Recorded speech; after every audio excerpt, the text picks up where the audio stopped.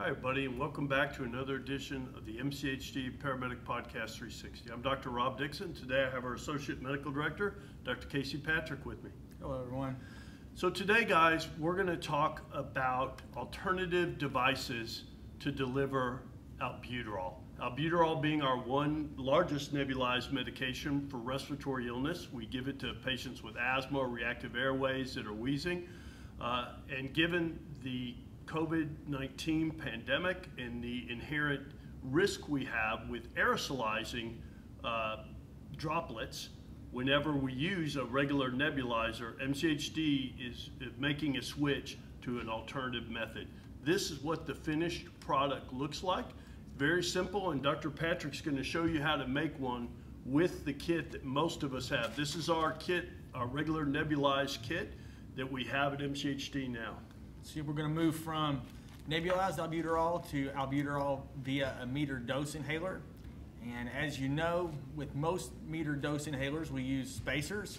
So we're going to work with things that we already have in our kit. We're going to start with a mask and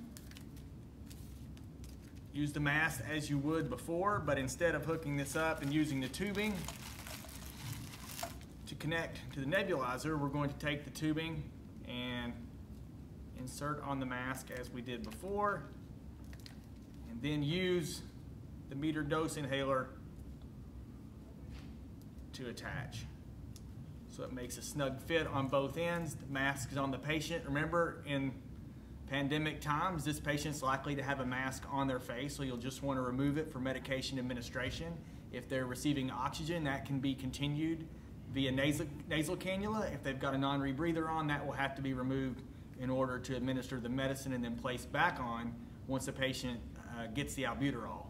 Each meter dose puff of medication is 200 micrograms, so our protocol is going to be for 8 puffs.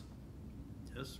So 8 administrations, and then that will be able to be repeated 1 time. So it'll be 2 doses of 1.6 milligrams of albuterol.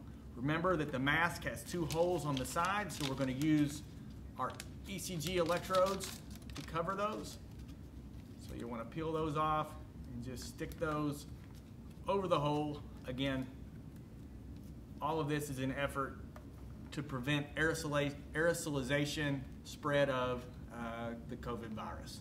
So that's what the finished product looks like. As we know, this is not affecting children at nearly the rate that it's affecting adults, so this is an adult mask. If you have to use a pediatric mask, if this is a pediatric patient, the same fit applies with the pediatric mask. All right. So thanks for watching MCHD Paramedic Podcast 360. As always, we'll be back with future episodes. Like us, leave us a thumbs up. If you have questions or concerns, leave them in the comments, and we'll talk to everyone again soon.